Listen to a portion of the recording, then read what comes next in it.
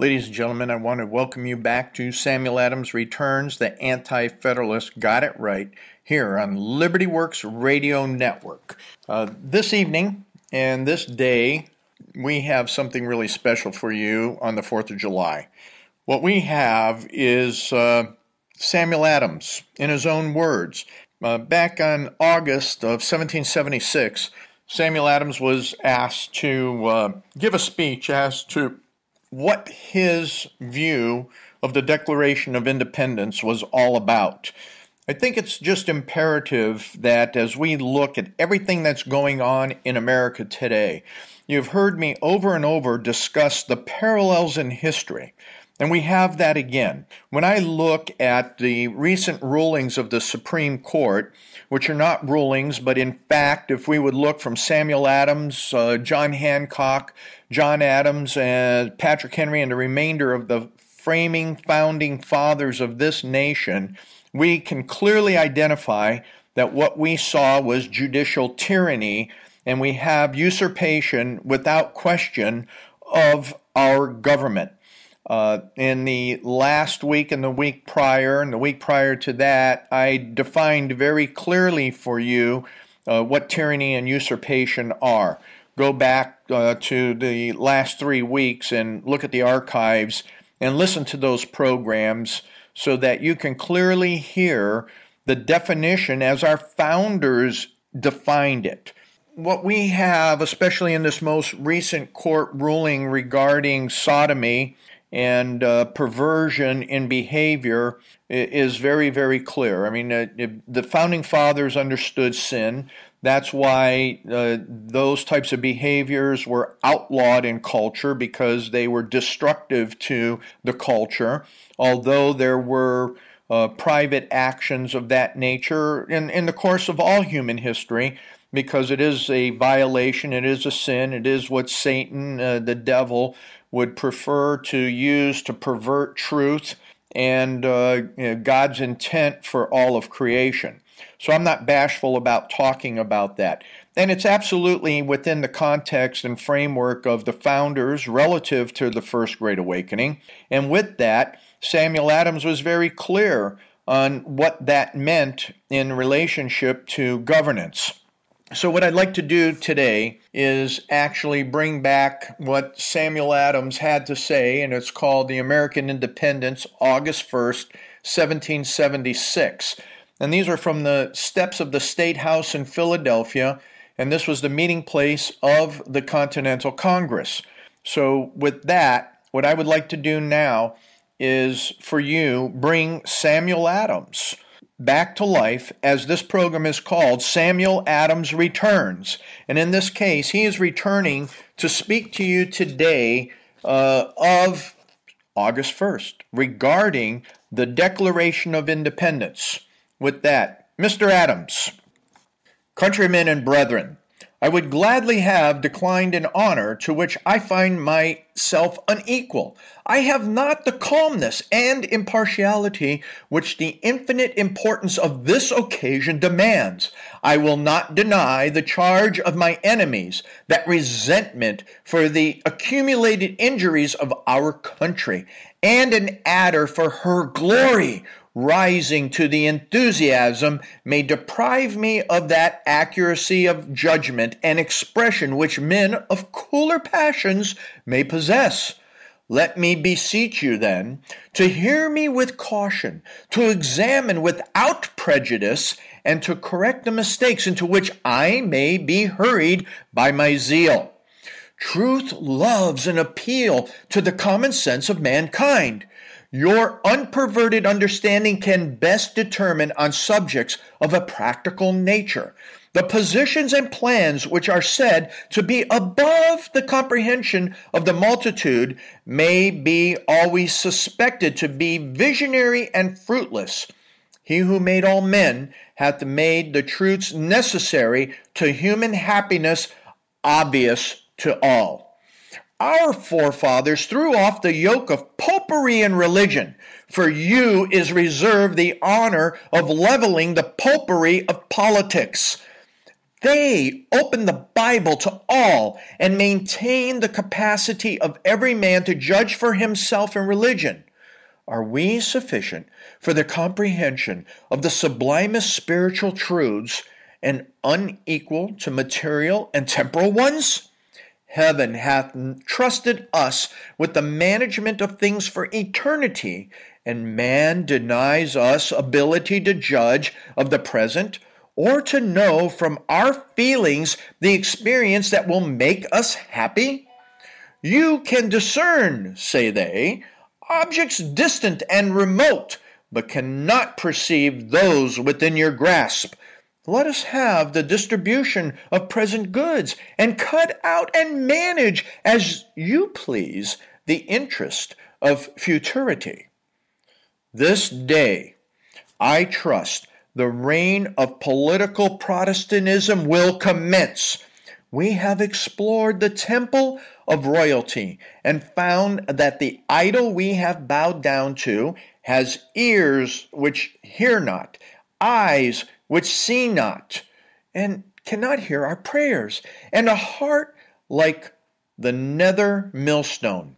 We have this day returned the sovereign of the universe, to whom alone men ought to be obedient. He reigns in heaven, and with his propitious eye beholds his subjects, assuming that freedom of thought and dignity of self-direction which he bestowed on them. From the rising to the setting of the sun, may his kingdom come. May his kingdom come. Having been a slave to the influence of opinions early acquired and distinctions generally received, I am ever inclined not to despise but pity those who are yet in darkness. But to the eye of reason, what can be more clear than that all men have an equal right to happiness? Nature made no other distinction that of a higher or lower degree of power of mind and body. But what mysterious distribution of character has the craft of a statesman, more fatal than priestcraft, introduced? According to their doctrine, the offspring of perhaps the lewd embraces of a successful invader shall from generation to generation aggregate the right of lavishing on their pleasures a proportion of the fruits of the earth, more sufficient to supply the wants of thousands of their fellow creatures. They claim authority to manage them like beasts of burden, and without superior industry, capacity, or virtue. Nay, though disgraceful to humanity by their ignorance, intemperance, and brutality, shall be deemed best calculated to frame laws, and to consult for the welfare of society. Were the talents and virtues which heaven has bestowed on men given merely to make them more obedient drudges, to be sacrificed to the follies and ambition of a few? Or were not the noble gifts so equally dispensed with a divine purpose and law that they should as nearly as possible be equally exerted, and the blessings of providence be equally enjoyed by all? Away, then, with those absurd systems which, to gratify the pride of a few, debase the greatest part of our species below the order of men. What an affront to the King of the universe to maintain that the happiness of a monster sunk in debauchery and spreading desolation and murder among men of a Caligula, a Nero, or a Charles is more precious in his sight than that of millions of his supplement creatures who do justice, love mercy, and walk humbly with their God? No.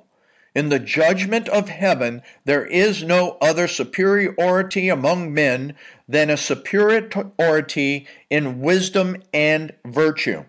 And can we have a safer model in our forming of ours The deity then has not given any order or family of men authority over others. And if any man have given it, they only could give it for themselves. Our forefathers, 'tis said, consented to be subject to the laws of Great Britain. I will not at present dispute it, nor mark out the limits and conditions of their submission. But will it be denied that they contracted to pay obedience and to be under the control of Great Britain because it appeared to them most beneficial in their present circumstances and situations? We, my countrymen, have the same right to consult and provide our happiness which they had to promise theirs, if they had a view of posterity in their contracts. It must have been to advance the felicity of their descendants. If they erred in their expectations and prospects, we can never be condemned for a conduct which they would have recommended had they foreseen our present condition. Ye darkeners of counsel, who would make the property, lives, and religion of millions depend on the evasive interpretations of musty parchments, who would send us to antiquated charters of uncertain and contradictory meaning to prove that the present generation are not bound to be victims to cruel and unforgiving despotism? Tell us whether our pious and generous ancestors bequeathed to us the miserable privilege of having the reward of our honest industry, the fruits of those fields which they purchased and bled for, wrestled from us at the will of men over whom we have no check. Did they contract for us that which folded arms we should expect the justice and mercy from brutal and inflamed invaders which have been denied our supplications at the foot of the throne? Were we to hear our character as a people ridiculed with indifference? Did they promise for us that our meekness and patience should be insulted, our coast harassed, our towns demolished and plundered, and our wives and offsprings exposed to nakedness, hunger, and death without our feelings of resentment of men and exerting those powers of self-preservation which God has given us? They were dear. No, let me state this. No man had once a greater veneration for Englishmen than I entertain. They were dear to me as branches of the same parental trunk and partakers of the same religion and laws. I still view them with respect and remains of their constitution as I would a lifeless body which had once been animated by great and heroic souls. But when I am roused by the din of arms, when I behold legions of foreign assassins paid by the Englishmen to imbrue their hands in our blood, when I tread over the uncoffined bones of my countrymen, neighbors, and friends, when I see the locks of a venerable father torn by savage hands, and a feeble mother clasping her infant to her bosom, and on her knees imploring their lives from her own slaves, who Englishmen have allured to treacheries and murder, when I behold my countrymen, once the seat of industry, peace, and plenty, changed by the Englishmen to a theater of blood and misery, heaven forgive me if I cannot root out those passions which it has implanted in my bosom and detested submission to a people who have either ceased to be human or have not virtue enough to feel their own wretchedness and servitude.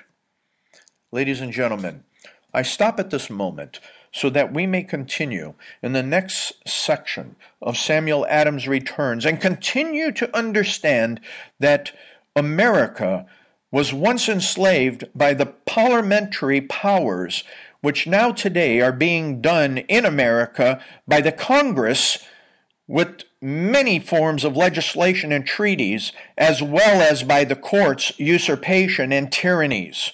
Join me again here on Liberty Works Radio Network as Samuel Adams will continue with his speech from August 1st, 1776, in respect to the Declaration of Independence. Thank you for being with me, and again so soon in the near future.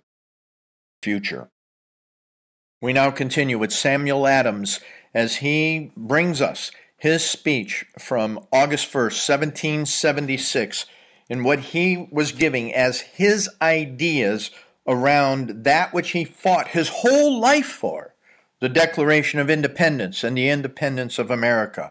We continue. Mr. Adams, please. Men who content themselves with the semblance of truth and a display of words talk much of our obligations to Great Britain for protection. Had she a single eye to our advantage? A nation of shopkeepers are very seldom so disinterested. Let us not be so amused with words. The extension of her commerce was her object. When she defended our coast, she fought for her customers and convoyed our ships loaded with wealth, which we had acquired for her by our industry. She has treated us as a beast of burden, whom the lordly masters cherish, that they may carry a greater load. Let us inquire also against whom she has protected us. Against her own enemies with whom we had no quarrel, or only on her account, and against whom we always readily exerted our wealth and strength when they were required. Were these colonies backward in giving assistance to Great Britain when they were called upon in 1739 to aid the expedition against the Carthaginians? They, at that time, sent 3,000 men to join the British army, although the war commenced without their consent. But the last war, 'tis said, was purely American. This is a vulgar error, which, like many others, has gained credit by being confidently repeated. The dispute between the courts of Great Britain and France related to the limits of Canada and Nova Scotia. The controverted territory was not claimed by any in the colonies, but by the Crown of Great Britain. It was therefore their own quarrel. The infringement of a right which England had by the Treaty of Utrecht of trading in the Indian country of Ohio was another cause of the war. The French seized large quantities of British manufactures and took possession of a fort which a company of British merchants and factors had erected for the security of their commerce. The war was therefore waged in defense of lands claimed by the Crown and for the protection of British property. The French at that time had no quarrel with America, and as appears by letters sent from their commander-in-chief to some of the colonies, wished to remain in peace with us. The part, therefore, which we then took, and the miseries to which we exposed ourselves, ought to be charged to our affection for Britain. These colonies granted more than their proportion to the support of the war. They raised, clothed, maintained nearly 25,000 men, and so sensible were the people of England of our great exertions that a message was annually sent to the House of Commons purporting, quote, that His Majesty, being highly satisfied with the zeal and vigor with which his faithful subjects in North America had exerted themselves in defense of His Majesty's just rights and possessions, recommended it to the House to take the same into consideration and enable him to give them a proper compensation, end quote. But what purpose can arguments of this kind answer? Did the protection we received annual of our rights as men and lay us under an obligation of being miserable? Who among you, my countrymen, that is a father, would claim authority to make your child a slave because you had nourished him in his infancy? It is a strange species of generosity which requires a return infinitely more valuable than anything it could have bestowed, that demands as a reward for a defense of our property a surrender of those inestimable privileges to the arbitrary will of vindictive tyrants, which alone give value to your very property. Political right and public happiness are different words for the same idea. They who wander into the metaphysical labyrinths or have recourse to original contracts to determine the rights of men either impose on themselves or mean to delude others. Public utility is the only certain criterion. It is a test which brings disputes to a speedy decision and makes it appeal to the feelings of mankind. The force of truth has obliged men to use arguments drawn from this principle who were combating it in practice and speculation. The advocates for a despotic government and non-resistance to the magistrate employ reasons in favor of their systems drawn from the consideration of their tendency to promote public happiness. Did you hear that? The author of nature directs all his operations to the production of the greatest good and has made human virtue to consist in a disposition and conduct which tend to the common felicity of his creatures. An abridgment of the natural freedom of man by the institution of political societies is vindicable only on this foot. How absurd, then, is it to draw argument from the nature of civil society for the annihilation of those very ends which society was intended to procure. Men associate for their mutual advantage. Hence, the good and happiness of the members, that is, the majority of the members of any state, is the great standard by which everything relates to that state must finally be determined. And though it may be supposed that a body of people may be bound by a voluntary resignation, which they have been so infatuated as to make of all their interest to a single person or to a few, it can never be conceived that the resignation is obligatory to their posterity, because it is manifestly contrary to the good of the whole that it should be so. These are the sentiments of the wisest and most virtuous champions of freedom. Attend to a portion on this subject from a book in our defense, written, I have almost said, by the pen of inspiration. And I quote, "I lay no stress," says he, "on charters. They derive their rights from a higher source. It is inconsistent with common sense to imagine that any people would ever think of settling in a distant country on any such condition, or that the people from whom they withdrew should forever be masters of their property and have power to subject them to any modes of government they pleased, and that there been express stipulations to this purpose in all the charters of the colonies. They would, in my opinion, be no more bound by them if it had happened to be stipulated with them that they should go naked or expose themselves to the incursions of wolves and tigers." End quote. Such are the opinions of every virtuous and enlightened patriot in Great Britain. Their petition to heaven is, quote, "that there may be one free country left upon earth to which they may fly, when venality, luxury, and vice shall have completed the ruin of liberty there." End quote. Courage, then, my countrymen. Our contest is not only whether we ourselves shall be free, but whether there shall be left to mankind an asylum on earth for the civil and religious liberty. Dismissing, therefore, the justice of our cause as incontestable, the only question is, what is best for us to pursue in our present circumstances? The doctrine of dependence on Great Britain is, I believe, generally exploded, but as I would attend to the honest weakness of the simplest of men, you will pardon me if I offer a few words on that subject. We are now on this continent to be the astonishment of the world. 3 million souls united in one common cause.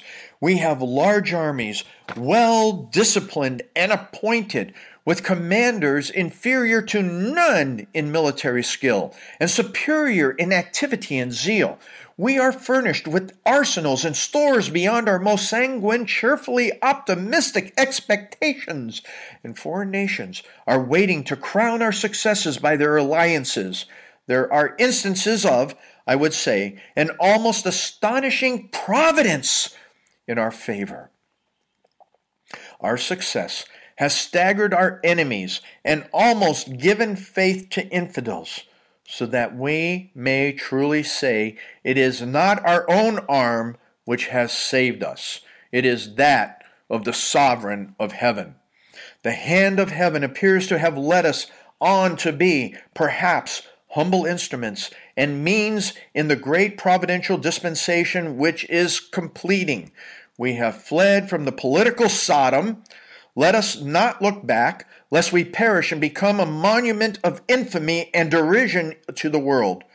For can we ever expect more unanimity and a better preparation for defense, more infatuation of counsel among our enemies, and more valor and zeal among ourselves? The same force and resistance which are sufficient to procure us our liberties will secure us a glorious independence and support us in the dignity of free imperial states. We cannot suppose that our opposition has made a corrupt and disparate nation more friendly to America, or created in them a greater respect for the rights of mankind. We can therefore expect a restoration and establishment of our privileges and a compensation for the injuries we have received from their want of power, from their fears, and not from their virtues. The unanimity and valor which will effect an honorable peace can render a future contest for our liberties unnecessary. He who has strength to chain down the wolf is a madman if he lets him loose without drawing his teeth and parting his nails. Ladies and gentlemen, I have so much more to say in just a few minutes to complete this, which I think that I will take and spare you until the next segment. At this time, it is imperative that America look to its truths and what it is fighting. England is not that 3,000 miles away. It is today only 3,000 miles away from coast to coast in America, where the center of an evil government has taken up its usurpation and tyranny and is enslaving the people of America with those that it prefers from a position of commerce, protecting those as what we fought about in 1776, that you have the international commerce as it was then is true today, is that which would enslave every resource and every person for their own purposes, destroying the individual dignity of religious freedom and the ideas of a God-determined nation. This nation, as it says in the Declaration of Independence, is one nation under God. I will always stand on the firm words that it is the sovereign of heaven that every man must turn to and give account for. Every person in political office has that higher authority that they must answer to in this body, in time and space, or they will answer to him in all of eternity. And they will be disposed of according to that which they do in this time. Ladies and gentlemen, I ask you to return to Samuel Adams again as we move and hear what I have to say in some conclusion of the next segment relative to the Declaration of Independence and what I brought to you as a nation on August 1st, 1776. Come back again here on Liberty Works Radio Network. Ladies and gentlemen, we quickly continue with Samuel Adams here on Liberty Works Radio Network regarding his speech on August 1st, 1776 in respect to the Declaration of Independence. Mr. Adams, please continue. From the day on which the accommodation takes place between England and America on any other term than the independent states, I shall date the ruin of this country. A political minister will study to lull us into security by granting us the full extent of our petitions. The warm sunshine of influence would melt down the virtue which the violence of the storm rendered more firm and unyielding.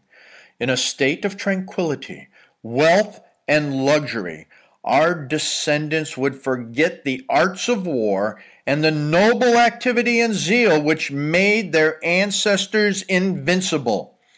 Every art of corruption would be employed to loosen the bond of union which renders our assistance formidable.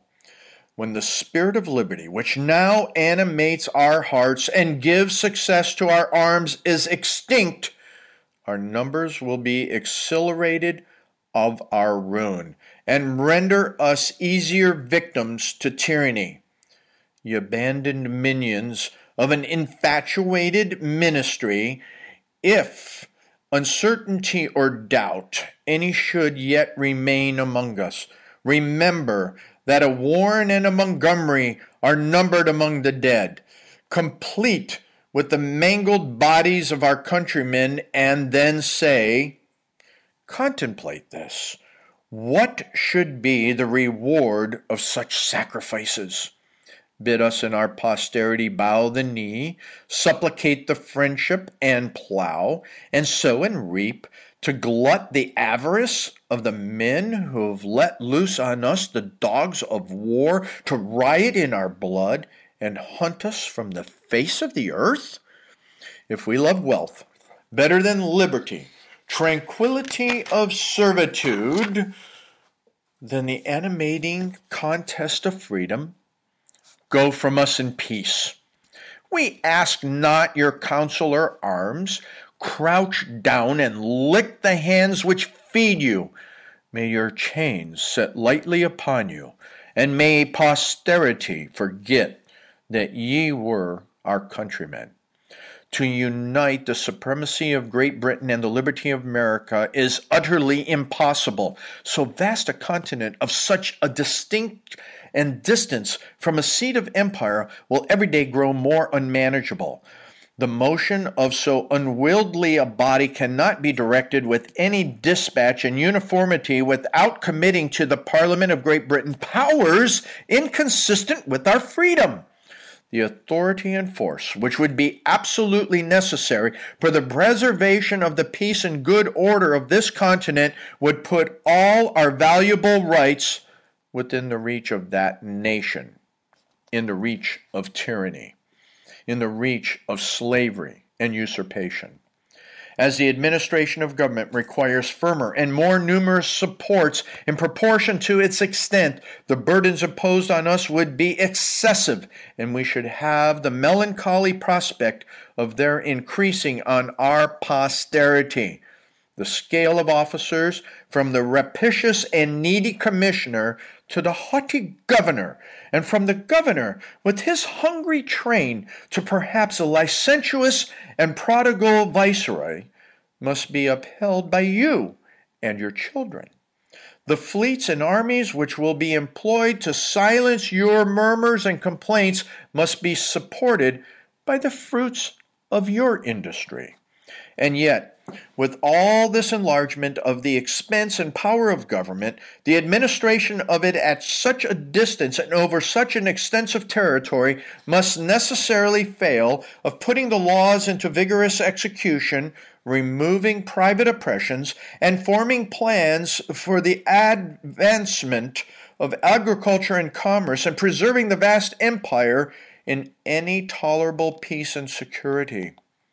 If our posterity retain any spark of patriotism, they can never tamely submit to such burdens. This country will be made the field of bloody contention till it gains that independence for which nature formed it. It is therefore injustice and cruelty to our offsprings, and would stamp us with the character and cruelty and baseness and cowardness to leave the salvation of this country to be worked out by them with accumulated difficulty and danger.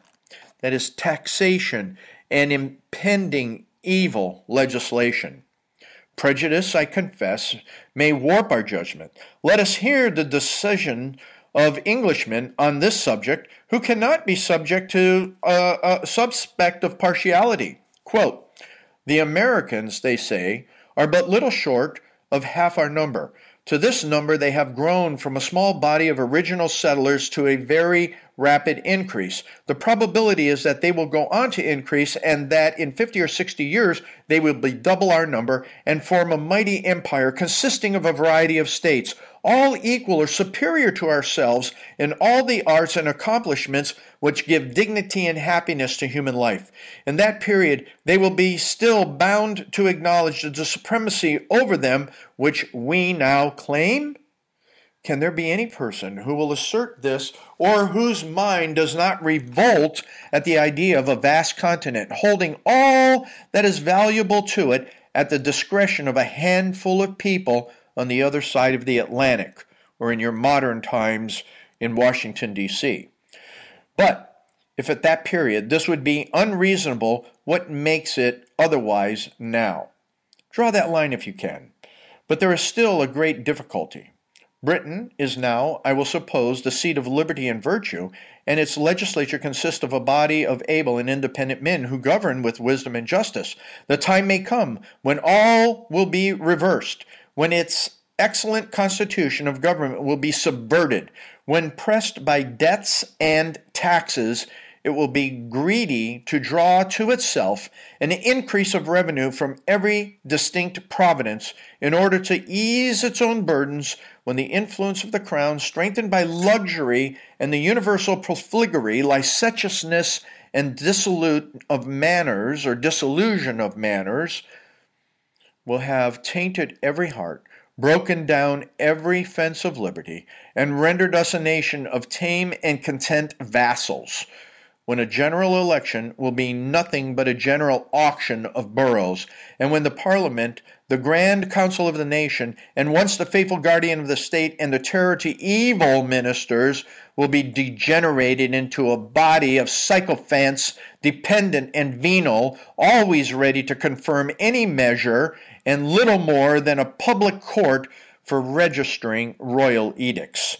Such, it is possible, may sometime or other be the state of Great Britain. No, it is the state of that Congress, presidency, and courts in America in the present. What will at that period be the duty of the colonies?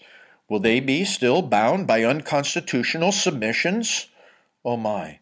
Must they always continue an appendage of our government and follow it implicitly through every change that can happen to it? Wretched condition indeed, of millions of freemen as good as ourselves. Will you say that now govern equitably, and that there is no danger in such a revolution? Would to God that this were true. But will you not always say the same? Who shall judge whether we govern equitably or not? Can you give the colonies any security that such a period will never come? No, the period, countrymen, is already come. The calamities were at our door. The rod of oppression was raised over us. We were roused from our slumbers, and may we never sink into repose until we can convey a clear and undisputed inheritance to our posterity. This day we are called upon to give a glorious example of what the wisest and best men were rejoiced to view, only in speculation. This day presents the world with the most august spectacle that its annals ever unfolded. Millions of freemen deliberately and voluntarily forming themselves into a society for their common defense and common happiness. Immortal spirits of Hampden, Locke, and Sidney, will it not add to your benevolent joys to behold your posterity rising to the dignity of men, and advising to the world the reality and expediency of your system and the actual enjoyments of that equal liberty which you were happy when on earth in delineating and recommending to mankind? Other nations have received their laws from conquerors. Some are indebted for a constitution to the sufferings of their ancestors through revolving centuries. The people of this country alone have formally and deliberately chosen a government for themselves, and with open and influenced consent bound themselves to social compact. Here no man proclaims his birth or wealth as a title to honorable distinction, or to sanctify ignorance and vice with the name of hereditary authority. He who has most zeal and ability to promote public felicity, let him be the servant of the public. This is the only line of distinction drawn by nature. Leave the bird of night to the obscurity for which nature intended him, and expect only from the eagle to brush the clouds with his wings and look boldly in the face of the sun. Ladies and gentlemen, this is an insult to your virtue as well as to your common sense that something would be taken away from you. Your unanimity this day and through the course of the war is a decisive refutation of such invidious predictions. Our enemies have already had evidence that our present Constitution contains in it the just and ardor freedom, the wisdom and vigor of the most absolute system.